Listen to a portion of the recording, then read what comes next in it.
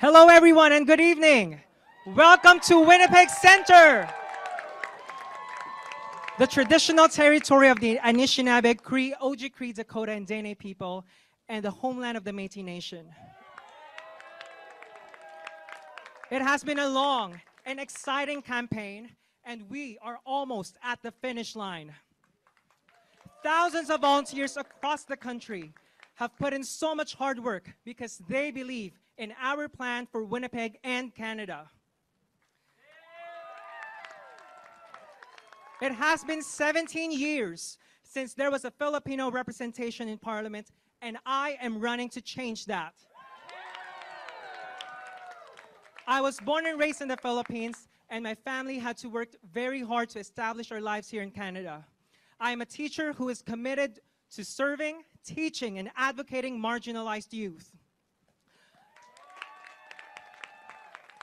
When the pandemic hit our community, our Liberal government was on every Canadian's back and no one was left behind. And as we finish the battle against COVID-19, it is now time to build forward a country that we all dreamed of. A vote for the Liberal Party is a vote for $10 a day childcare. It is a vote for affordable housing. It is a vote for our healthcare sector and our seniors. And it is a vote on our journey towards reconciliation and our fight against climate change. Tomorrow, you have the hand of, our future in Winnipeg Centre and Canada rely on your vote. And it is now time to build on our achievements that we have made over the last 6 years. It is my pleasure to welcome all candidates all over Manitoba here in Winnipeg Centre tonight, and our leader, Justin Trudeau, to take us on into Election Day. And now I'd like to turn it over to my friend, Dr. Doug Eyolfson, the Liberal candidate for Charleswood, St.James, Assiniboia, Headingley. Thanks, Paul. Thanks, Paul. Are we ready? Tomorrow, Canadians will be making a choice, an important choice. A choice between anger and hope, between ideology and evidence, between moving Canada backward and moving Canada forward. And tonight, the choice could not be clearer. We are asking Canadians to re-elect a government that brought help to families raising their children, that brought help to struggling seniors, that has lifted 118 boil water advisories in First Nations communities, that has brought over 1 million Canadians out of poverty, and that has ensured that our COVID vaccination rate is one of the best in the world. We are asking Canadians to re-elect a government that will ensure that quality childcare will be available for all families, that will continue its work on reconciliation with Indigenous Canadians, that will protect our environment, and will continue to ensure the safety of Canadians through this pandemic. I am confident that tomorrow Canadians will make the right choice. And now, I am honored to introduce the man under whose watch Canada has become the envy of the world. My friend, the Right Honourable Prime Minister Justin Trudeau.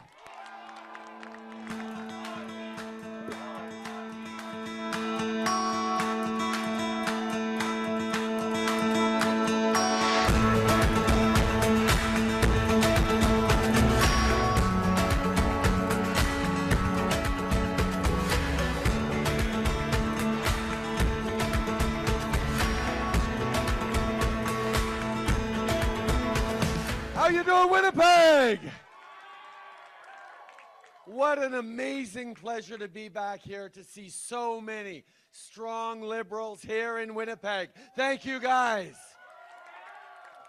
I want to start by thanking Paul for his leadership, for stepping up, for putting his name forward, and working very hard to be one of the very first Filipino MPs in almost 20 years in our Parliament.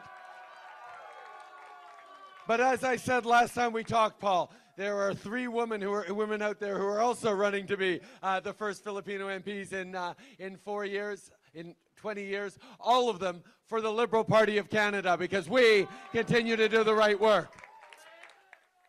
And Doug, it is so good to see you again, my friend. You know, Doug was extraordinarily important to me over this past year and a half, but as important as he was to me, because we had regular conversations about what was going on in the Manitoba healthcare system, what was going on the front lines of the fight against COVID, as he was stepping up as an extraordinary leader, as he always is. But as important as he was to me, he was far more important to the families in Winnipeg that he served through this pandemic.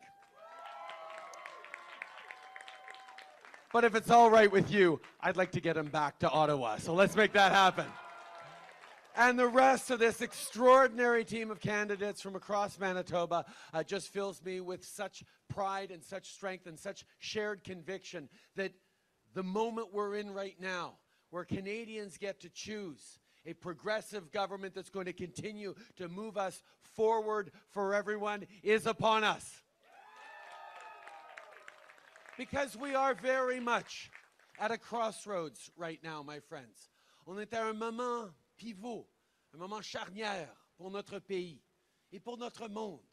On sait qu'on fait face à des crises sanitaires avec la pandémie de COVID, une crise climatique, mais aussi des crises au niveau du logement, des crises au niveau des familles et l'abordabilité de la vie, les coûts de la vie. On fait face à des crises au niveau de la réconciliation autochtone, où on a encore beaucoup plus de travail à faire.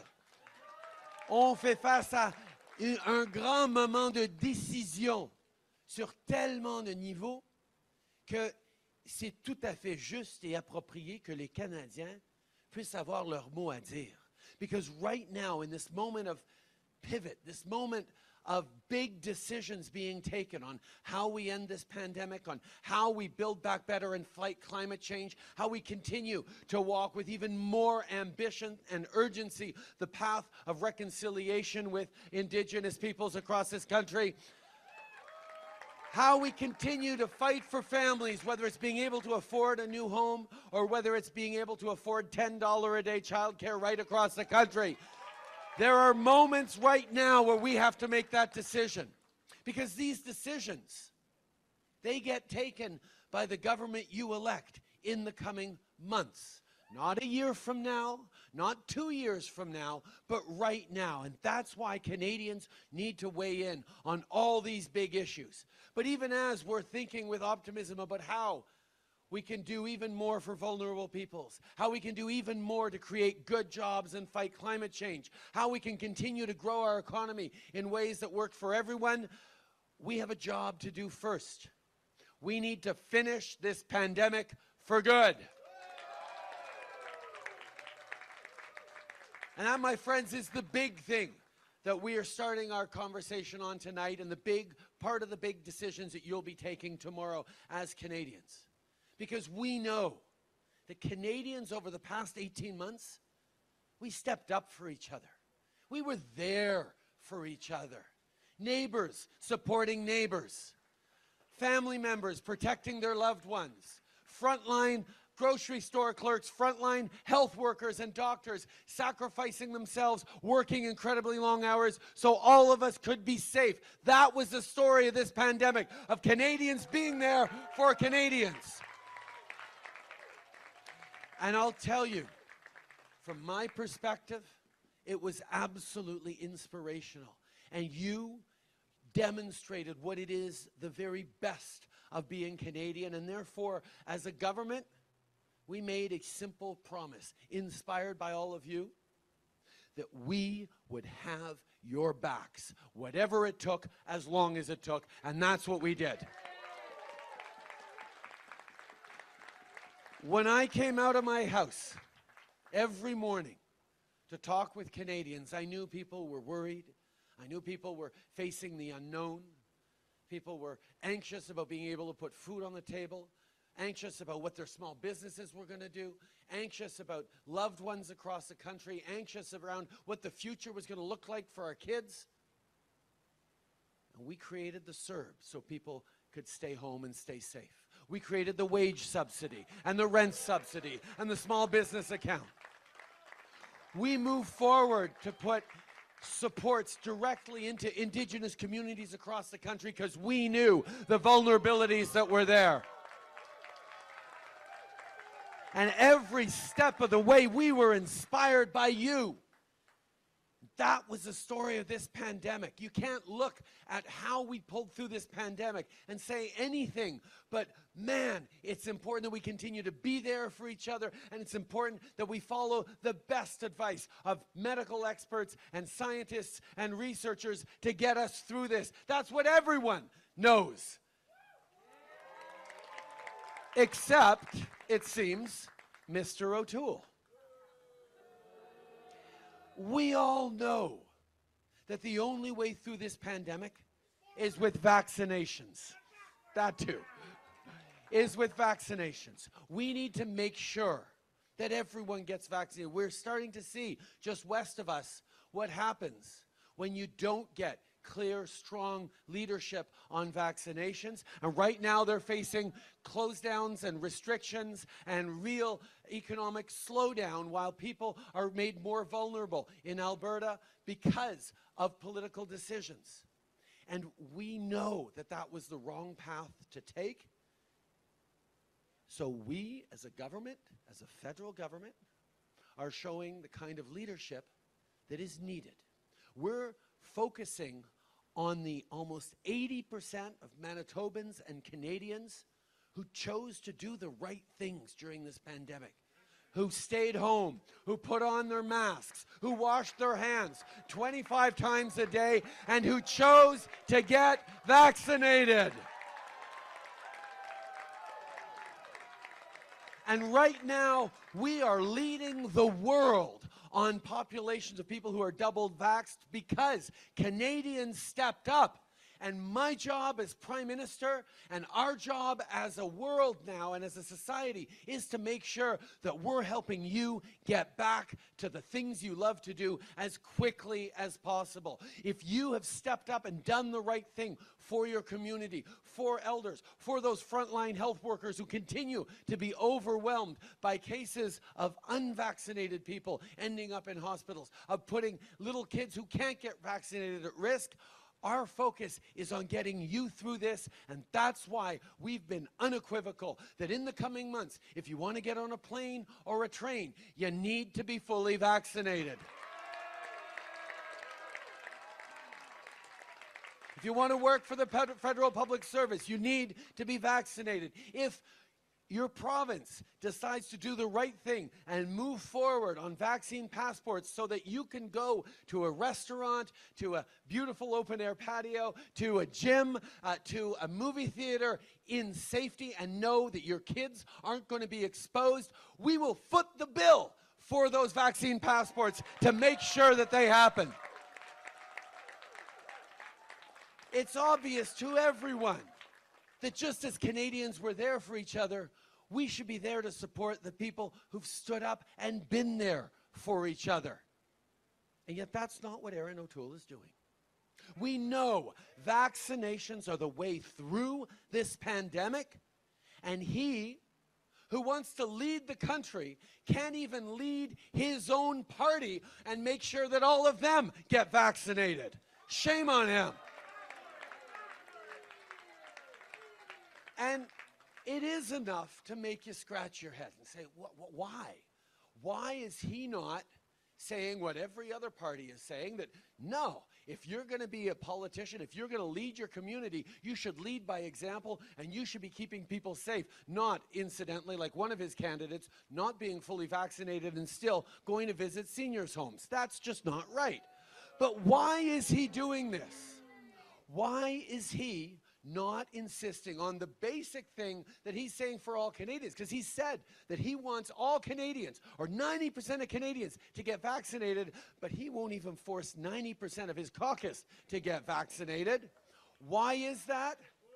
It's because he is worried about the anti-vaxxers in his caucus, and he wants to hold them together. He wants to pander to the anti-vaxxers in his team, which is why even those of his candidates who have done the right thing and got vaccinated, he's asking them to hide the fact that they were vaccinated from Canadians. It makes absolutely no sense. And that approach is not only not going to serve Canadians who've done the right things, it's picking the rights of those who are putting you and your families at risk over your rights and your freedoms to get back to the things you love safely as quickly as possible.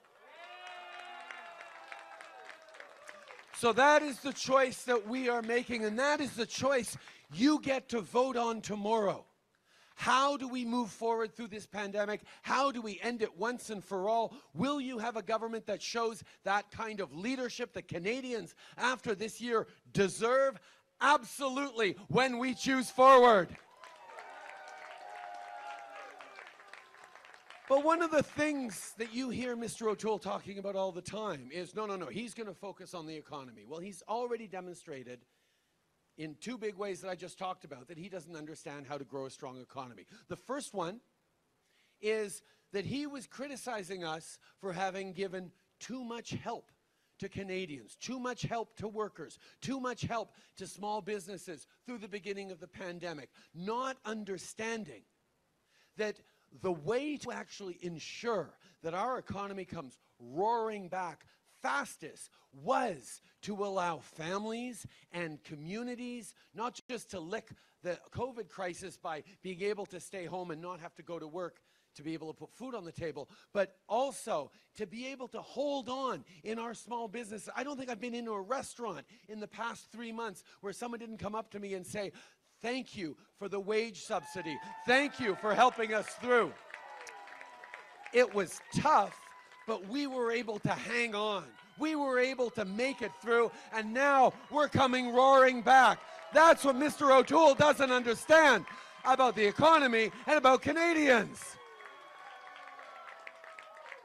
And more than just being the nice thing to do or the right thing to do to make sure we were supporting Canadians, it was also the smart thing to do for our economy, because we have now recovered 95% of the jobs we lost during the pandemic, compared to the US that has only recovered 76%.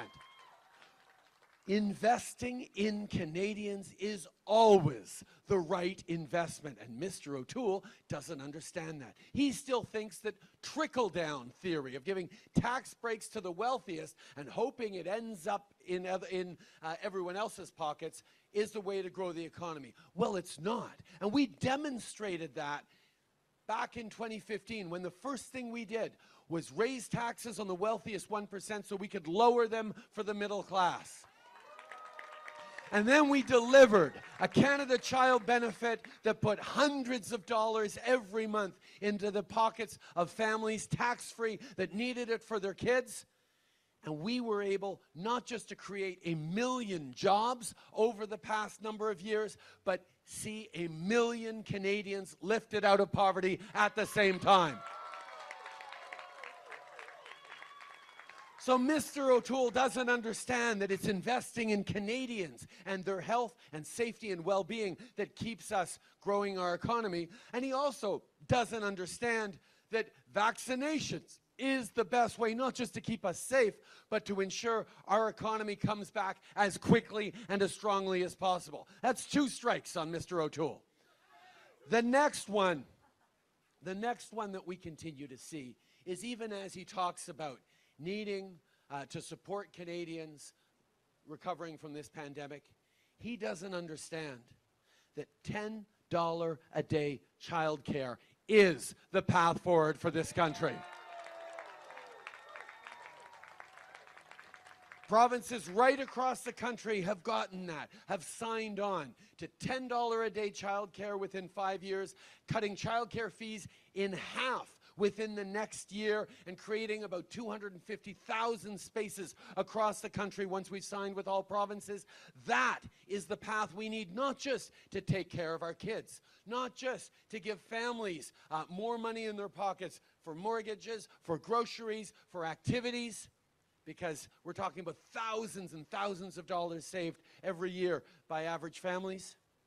But it's also a necessary step to grow the economy, to get women back into the workforce after a recession that has hit them harder, to give moms choices. And again, he doesn't understand that. And again, we see him pandering to special interests within his party, whether it's the anti-vaxxers I just talked about, whether it's the anti-choice crowd, where no matter how much he pretends he's a pro-choice leader, he can't be a pro-choice leader because he doesn't lead his own party. 80 people voted against a woman's right to choose in the last parliament. That's not leadership. That's not what Canadians deserve. He panders to the gun lobby. He made a secret deal with them back when he was running for the leadership that he would render legal again, the very same 1,500 models of assault weapons, military-style assault weapons, that we banned over a year ago in this country. He wants to bring back guns that were not hunting rifles or shotguns, guns that are military-style, that were specifically designed to kill the largest number of people in the shortest amount of time. Even most conservatives don't agree with that, but he's in the pocket of the gun lobby, so he got himself into a really, really big pickle in this election, trying to explain how he could want to bring that when Canadians know we need stronger gun control, not weaker.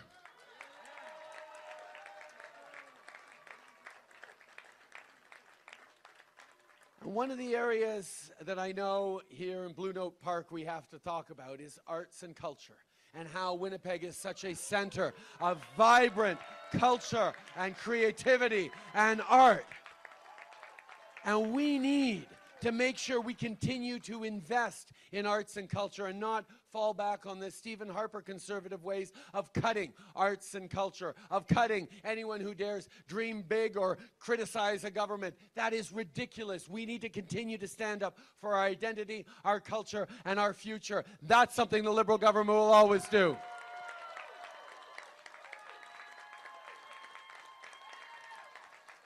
And on reconciliation, Mr. O'Toole hasn't been anywhere on that.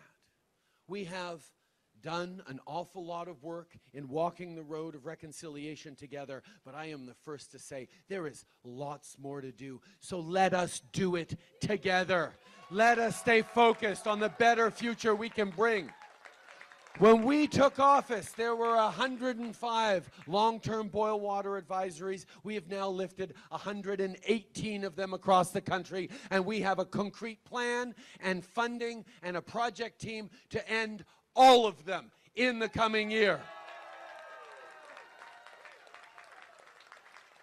We know that there is more to do, but I will tell you that there are tens of thousands of Indigenous kids across this country who started this school year in brand new classrooms, in new and refurbished schools right across the country because of investments that we made. And I am incredibly proud to be joined here by such strong Indigenous leaders I look forward to coming to see as we come around, but also to be joined by 25 Indigenous candidates across this country who've said, yes, we need to be part of the government. We need to be part of building a better future for all of us, and that's what we'll do.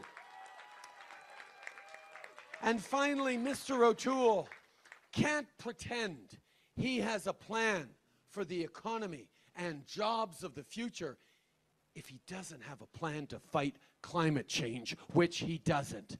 We have put forward, as a Liberal Party, the most ambitious, forward-looking, and concrete plan to fight climate change this country has ever seen. And you don't have to take my word for it.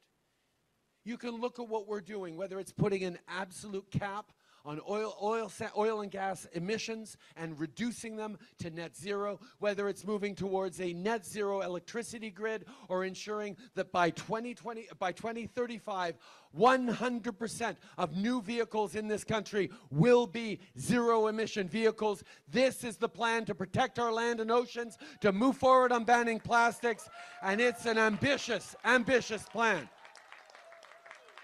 And we all know that we have to keep moving forward.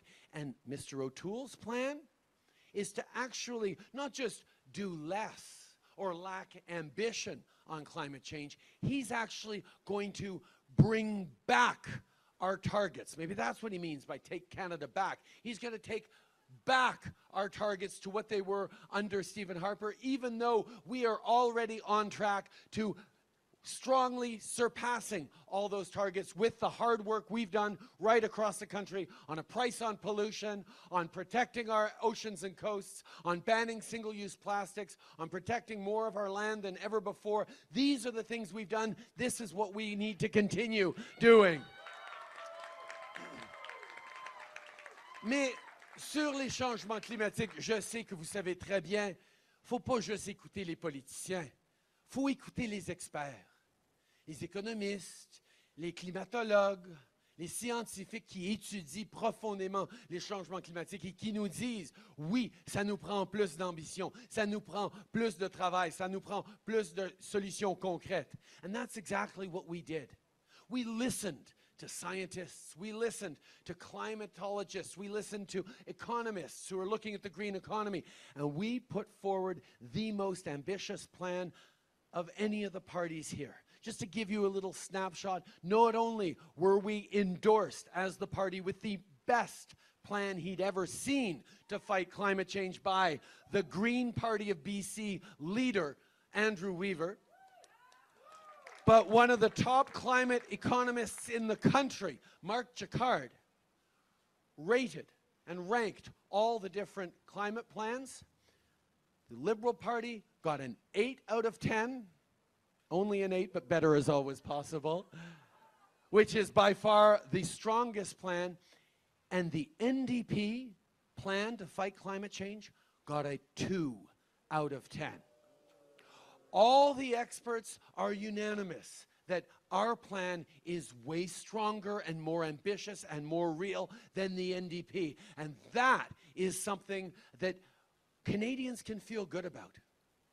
Because I know we've reached this point in the campaign where there's a lot of progressive Canadians saying, oh, I know this is the time we have to make a tough decision, because I know I don't want a conservative government that's going to take us back in 1,000 different ways, from climate change to women's rights, to guns, to childcare, to ending this pandemic and investing in science. I know, as a progressive Canadian, you don't want any of those things.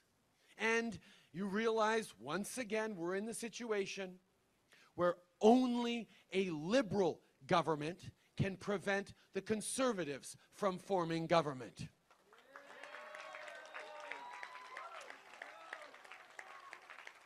But I know it still bugs a lot of progressives, because they say, you know, I know that I have to vote Liberal to stop the Conservatives from winning. But on the other hand, I really want to vote for the party that's going to be there for families with the greatest ambition. The party that's going to be there on reconciliation even stronger than ever before. The party that's going to push us all to do more on fighting climate change. People say, on the one hand, I need to vote for the Liberals, but on the other hand, I want the most ambitious, progressive representative in my riding. The thing is, in this election, both of those options are the Liberal Party of Canada. Everywhere in this country, the Liberal on your ballot is committed to the most ambitious plan to fight climate change, the most real and tangible plan to invest tens of thousands of dollars to help families save up for a new home and invest $4 billion in municipalities to confront the housing crisis. Every single Liberal candidate is unequivocal on standing up for a women's right to choose. Every single Liberal candidate is unequivocal about strengthening gun control. Every single Liberal candidate is vaccinated and willing to do whatever it takes to end this pandemic for good. So, my friends, le choix que nous avons à faire demain est très simple. Nous pouvons choisir de revenir en arrière avec les conservateurs ou nous pouvons choisir d'avancer ensemble. The choice we get to make tomorrow, my friends, is clear, is an opportunity to say yes to childcare, yes to reconciliation, yes to stepping up on the fight against climate change further than any government in Canada has ever gone, and yes to ending this pandemic for good. This is the choice we have, and I know tomorrow Canadians are going to choose to move forward for everyone. Merci tout le monde!